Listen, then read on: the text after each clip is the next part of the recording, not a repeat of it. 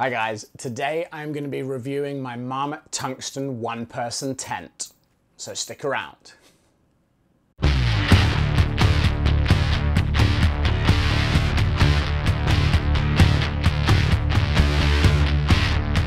Thanks for sticking around, guys. If this is your first time joining me, welcome to Aeetos Outdoors. My name is David. My channel is all about my journey into the outdoors. So if that sounds like that's something you're interested in, then please consider subscribing. Click the subscribe button down here in the bottom left and click the bell icon to turn notifications on. That way you get notified when I release a new video. Right now, that is once a week on a Wednesday. Okay, with that out of the way, today's video is my review of the Marmot Tungsten one-person tent. I've had this tent since mid-February, maybe. I bought it from a company over in Thunder Bay. I can't remember their name right now. I think it's Gear Up for the Outdoors. I will link them down below. They had a sale on last season's tents, and I think they had a 25% discount off the tents. So I got this for about $200 or so, I think, 250 maybe, I'm not sure. I'll pop it up on screen when I dug it out of my records. So this is the first one-person tent I've ever owned. I have taken it out half a dozen times or so since I got it back at the start of the year. So a little bit about the specs of the tent, because I'm sure all of you gear nerds out there really need to know the important specs. So the maximum weight of this tent is 1,700 grams or 3 pounds and 12 ounces. The minimum weight of this tent is 1,588 grams or 3 pounds and 8 ounces. So this is not the lightest of tents, especially for a one person. This is certainly by no means ultra light, but as far as I'm concerned, 3.5 pounds for a tent or 3.75 pounds for a tent is pretty good. So I think of this as a lightweight tent, if not an ultralight tent. And if I'm wrong, please comment down below and let me know how much of a hiking noob I am. Okay, so that's the weight out of the way for the Marmot Tungsten one person.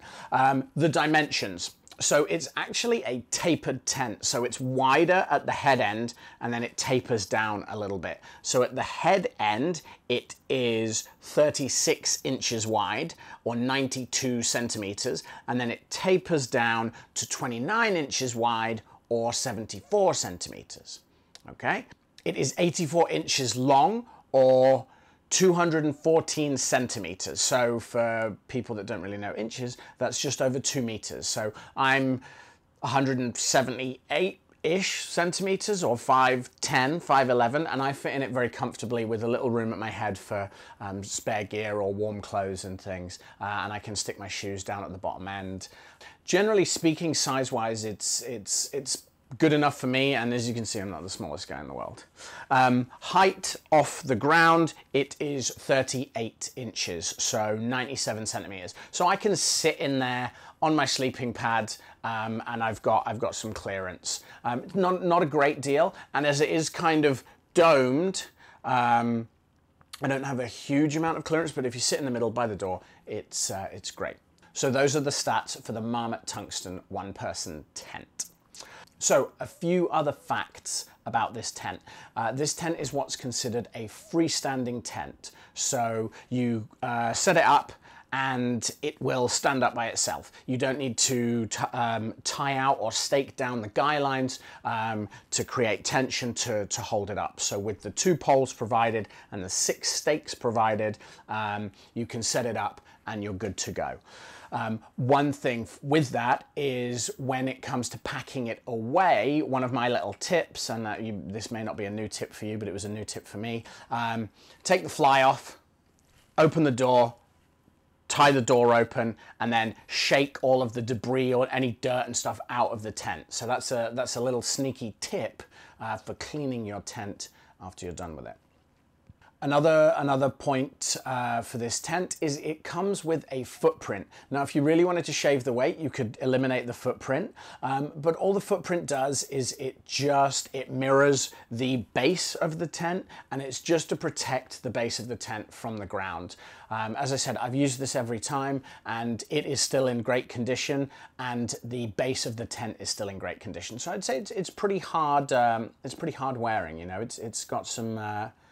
I've camped on rocky beaches, I've camped on kind of foresty dirt and gravel and stuff, and some grass, and it's been great. So it's everything I've put it through, it's stood up to. One thing I do know is that a friend of mine has the ultralight version, and they have noticed some of the mesh on the inside is not fraying, but it's just coming apart a little bit. It's showing a bit of wear, and they've not been rough with their tent. So just bear in mind, this is for the Marmot Tungsten 1-person. They do also have the Marmot Tungsten 1-person ultralight. It's a little bit lighter. I'm not sure of the specs, but I will put them up here. And as I said, the friend of mine that does have it has noticed a bit of wear and tear. What else? So I mentioned that the tent comes with 2 poles and 6 stakes. What I will do is I will set it up, and then I will stake out the guy lines. So I use 4 stakes for the guy lines on the corners, 1 stake for the door, so to create a vestibule, and then 1 stake on the back of it. I don't think I have any footage of the back of the tent, but one thing I've noticed is, so you just have down the back of the tent, you're able to stake out the fly, and that can actually control the temperature really, really well. I've found the last couple of times I didn't use one of the stakes because the ground needed the stake to go in quite deep, and it wasn't quite long enough. So I actually just cut a stick, so probably about that long, I don't know, 9 inches, something like that. Ooh, 9 inches. So a decent size. And I used that to hold the fly away from the inner membrane. And that let a lot of air in, and it lets a lot of air in just above the bathtub of the tent, so right where the mesh starts. And I did find a couple of times that I've done this, it's actually been pretty cold in the night.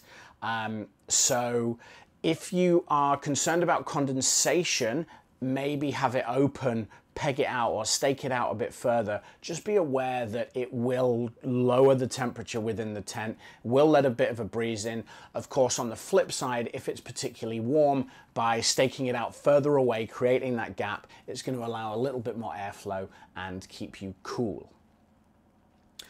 A couple of convenient things about this tent is right in the middle of the dome there is a hook. So I use that for hanging my headlamp, or if I have a lantern in there, you can hang that on. It's pretty handy. There's also, imagine I'm laying down in the tent. Just to the left of you, there is like a little organizer pocket with 1 main pocket and then a couple of mini pockets at the front. So when I get into the tent, I chuck everything in there: keys, phone, lighter, whatever I've else got in my pockets. And then just up on the up on one of the beams, the front pole rather than beam. What are we in a barn? On the front pole, there is a little mesh triangle pocket, so I find that's ideal for my headlamp. So I'll take my headlamp off when I get into the tent, stick it in there, and I always put it in there. That way, whenever I wake up in the middle of the night, I know where my headlamp is, in case I hear freaky sounds or there are monsters, or as happened on one of the trips, a few deer are coming by, and you have no idea what that noise is, and you panic a little bit. I didn't do that, but one of my friends did. So the last thing I will say about the Marmot Tungsten 1-person tent is it is pretty easy to set up. I hope you'll see from the footage that I've overlaid over this that it's pretty easy. You lay it out, you put the poles together, clip the poles in, clip the tent to the poles, fly over the top. You're done. Job's a good one. So it can go up quick. So if you're out and you're caught in a bit of a downpour, it's not going to get too wet. And certainly I've never timed myself putting it up, but it's a pretty quick one. It's easy. straightforward, and it's color coded as well. Another point for Marmot is it is color coded. So not only is the footprint color coded, so you can put the base of the tent at the right end of the footprint, but the poles are color coded. The poles are like a light green, and then the end of one of each pole is a darker green, and the part of the tent is a darker green too. So it makes it really, really easy to set up. It's idiot proof. I can do it, and I, before this, hadn't had a great deal of experience with it. So, my review of the Marmot Tungsten one-person tent. As I said, it's freestanding, so it's nice and easy to set up.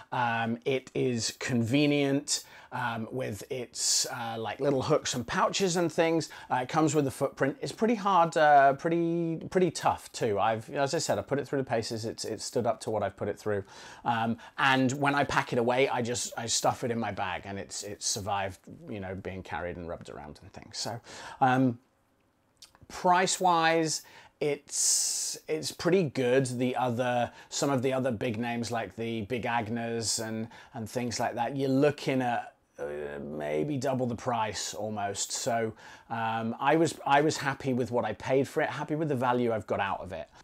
One last thing to say about this is because it is a one-person tent, you don't have that much room inside it, of course, because it's just for one person. The vestibule is a decent size. It will cover my bag. It'll keep my bag dry in the rain and stuff. So the vestibule is a decent enough size for, what am I using? I'm using the Osprey Kestrel 48. So when that's kind of got some stuff taken out of it, it fits in the vestibule. So the Marmot Tungsten one-person tent has served me very well, and I can recommend it. I can heartily recommend it to anyone that's looking for a one-person tent. So that's it. That's my review for the Marmot Tungsten one-person tent. I hope you've enjoyed this video. Please, if you have enjoyed the video, please click the subscribe button down here. Turn on notifications to be notified when I post a new video. Also, what tent do you like? What do you use for your backpacking adventures? Please comment down below and let me know. If I ever do make it big, if I ever blow up on YouTube, maybe I will invest in a new tent. So that's it for today's video, guys. Thanks so much for joining me. I hope I will see you again soon. Take care and bye-bye.